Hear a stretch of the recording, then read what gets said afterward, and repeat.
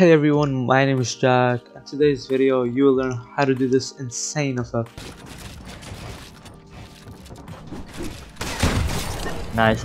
Anyways, if you want to further support me, consider using code YoJacq in the Fortnite item shop. It helps me a lot. Alright, to get started, I'll show you first how to do this gradient thing. So there's multiple ways to do it. The easiest way is to search on Google gold gradient and download any one of them that you like, or you could go in a photo editing app and make your own gradient, or if you don't have any of those, you could go to the effects panel and include it, and there's a lot of effect that has like this gold or yellowish style to it, and these are some of the effects that I found to create a similar photo like this. Now keep in mind that yours could be completely different, it doesn't matter. And after you get all these effects, you just want to drag them on the clip and then drag another clip above it or below it, doesn't really matter, and set the composition to difference, which will output this image. Now to save you some time, I'll put the image that I'm using in the description for free. Alright, so to get started, what you want to do is time remap your clip.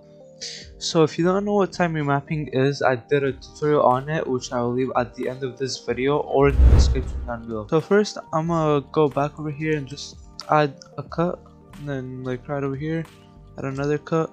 Just drag this up, split it 3 times, make this 2x speed, and this as well 2x speed, just like that. Drag, and then make it a slow-mo.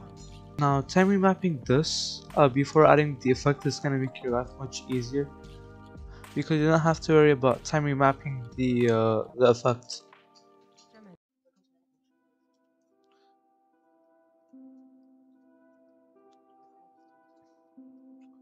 Now that I time remapped it, what you wanna do is get the image in the description, and you just wanna get 2 of them, and then just disable the preview by clicking on this eye, and you wanna go to the blending mode and composition and switch it to a linear dodge or linear light. It's up to you.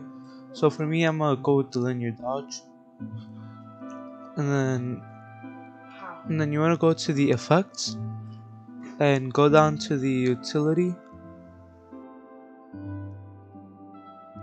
and just apply it like this.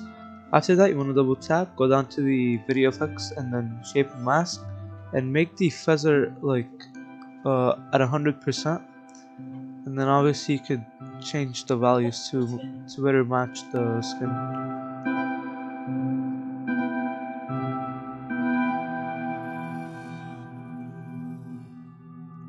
Right, and then after that, you wanna click on this eye button again, and then change the blending mode to the linear light. Okay, go to the effects, shape and mask one more time, and then make the feather 100%. Mess with the settings a little bit so you like it.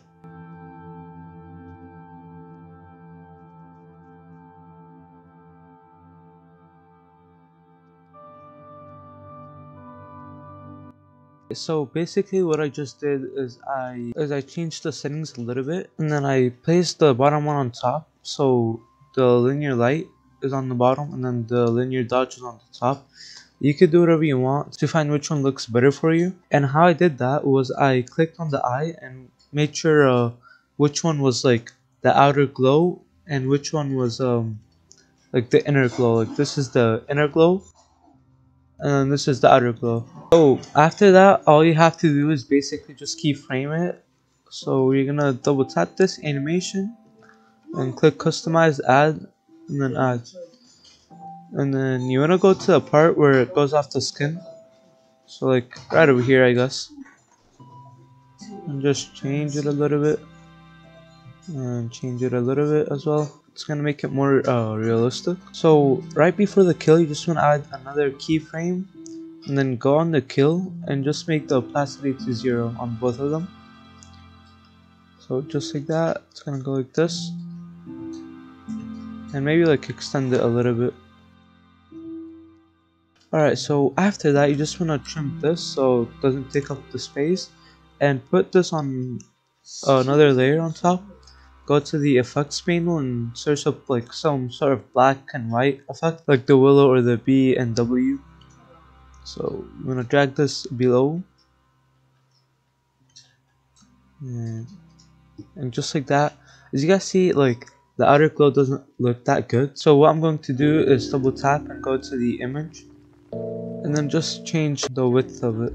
So after you're done doing this and you're satisfied, what you want to do is go to the effect and then shake, and then just drag it up and down.